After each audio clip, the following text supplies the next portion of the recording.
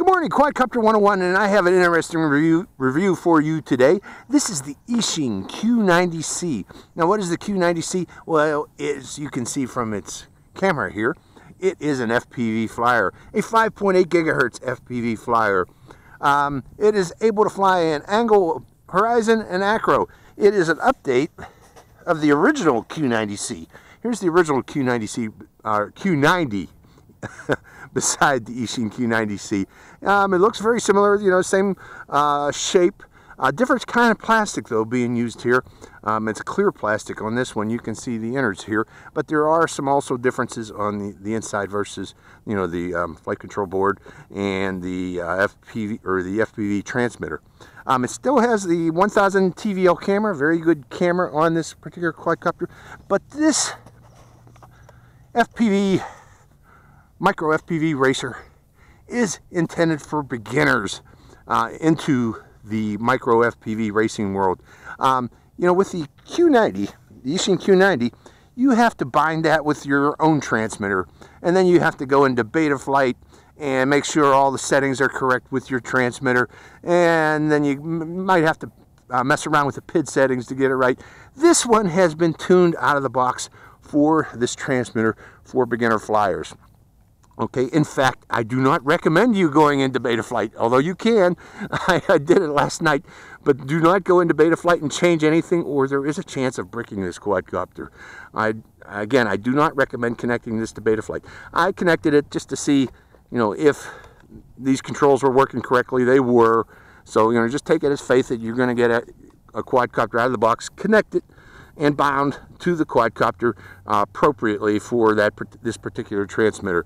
Others have, unfortunately, gone in and messed around with the settings and saved the settings in Betaflight and discovered that it bricks the quadcopter. You have to go through a process to unbrick it, and I'll include a link to somebody who was successful at unbricking their quadcopter after doing such. But again, do not go into Betaflight with this.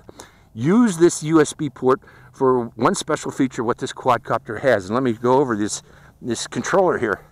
This controller can be hooked through the quadcopter to your computer to act as a with flight simulator programs. You can use this controller with flight simulator programs. And the way that is done is you connect, without the battery, you connect the USB port to your computer and wait a few minutes there to allow the drivers to download and install on your computer for this particular quadcopter before proceeding further.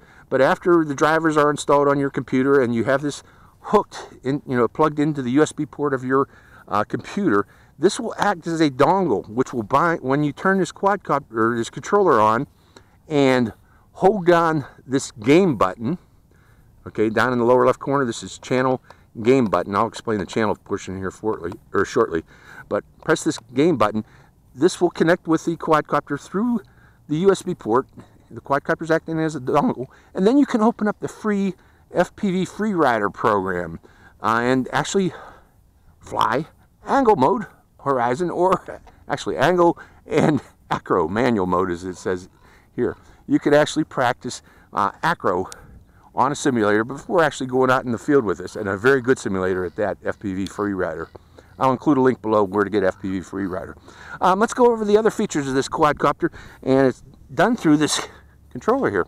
Now, as I mentioned, you can fly in angle mode, you can fly in horizon mode by pressing that button here, or as I'm going to do today, we'll select manual acro mode, FPV flying in acro. We'll try that out.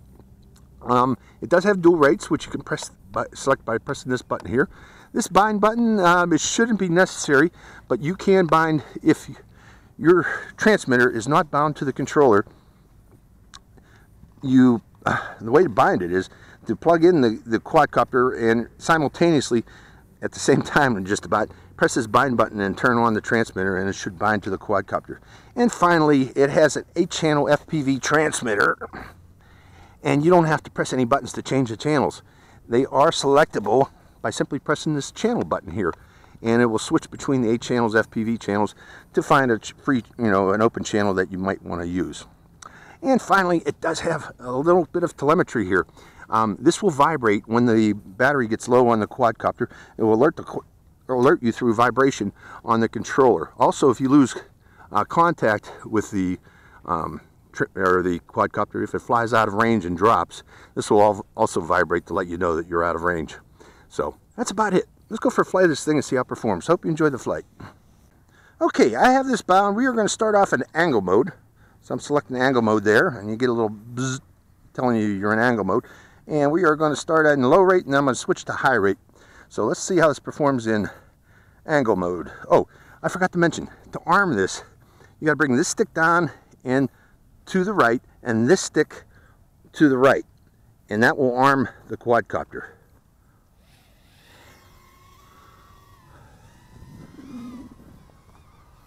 Okay, this is angle mode in beginner's rate.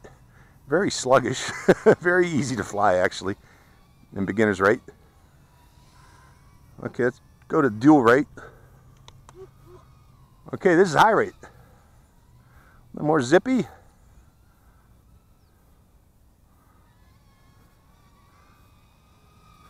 Not a lot of punch. Let's try out that horizon.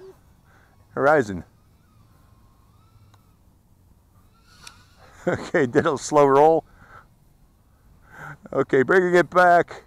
Let's go into acro now and try it out as an acro flyer. We'll back to angle. Which way am I pointed here? Angle. And bringing it back down. And let's try out acro flying with this thing. Bringing it in, bringing it in, bringing it in. Ah, that's good enough. I'm just going to put it on the pad. Okay, I'm going to put the cap on my wife's head, and we'll switch it to acro and see how it performs. Hope you enjoy the second part of this flight. Okay, let's see how this performs in acro. Got the goggles on. Let me adjust the goggles for my eyes. There we go. That's a little better. And taken to the air. Oh, remember to arm it down and to the right, and far right on the right stick. And taken to the air. And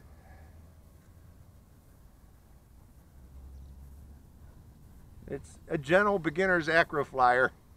And again, the camera on this, is pointed flat with the front face of the quadcopter, so you can't go very fast with this, unfortunately. And the receiver or the transmitter on this is only 25 milliwatt, so I was getting scratchy out there before going very far. So I'm bouncing my head around a bit. I'm going to go up and over these trees, in other words. I can't get high speed on this because of the way the camera is. You are going to probably need to, if you want to go high speed, you know, those of you that are intermediate flyers and experts, this is going to be a little bit sluggish for you. And right now I'm going to try to do something. Going up high. I had to go real high. Okay, let me try the dual rate. Let me see if I can get higher rates on this. Where's that button at? Let me land it for a second, folks. I'm trying to find the button with my finger here.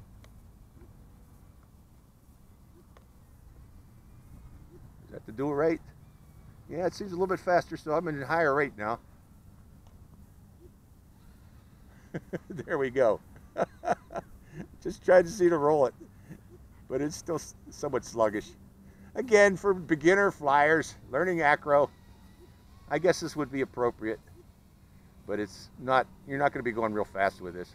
You're going to be going nice and slow and nice and easy with this, and I guess that's what it's meant to be. Nice, easy to fly. Whoa! And my wife is going to go get that for me. Wow. Okay, my transmitter's beeping. That means I'm low on battery. I do have another battery here. I'm going to try to put it in here. But I want to show you one issue about this quadcopter. These props come off really easy, as you can see there. So the props do come off on this. Keep that in mind, folks. So I'm going to try to put these props back on and see if we can get another flight with the second battery I brought from my original Q90. So we'll give it one more shot here. So hold on, folks, and we'll be right back. Well, unfortunately, this prop has to be replaced. It's cracked, and I didn't bring any spare props with me, sorry. We are going to call it quits here for the day, but that's the flight of the Q90C. Some thoughts on it, real quick. That was its flight time. It is alerting me that the battery is low. You hear that? I'm still plugged in. I don't know if you hear that, but that's how it alerts you to low battery. That is cool. I like that in a quadcopter. And yes, indeed, you can fly this in acro mode. It's not set very high. It's set for beginners rates in acro, so it's very, well, sluggish. Intermediate flyers and advanced flyers will notice that. You know, it's somewhat sluggish, but still it's great for beginner flyers to learning acro, the way it's set up here currently. You can do rolls and flips, but if you do such, make sure you're up high, because those rates being so low, it's a very slow roller, or very slow flipper. So keep that in mind too, folks. Again, a beginner's, let me get the dirt off the lens, a beginner's acro flyer. That's what it's meant to be, and it does the job. So hope you enjoyed this flight. This is Quadcopter 101, signing out with a Q90C from Eachine.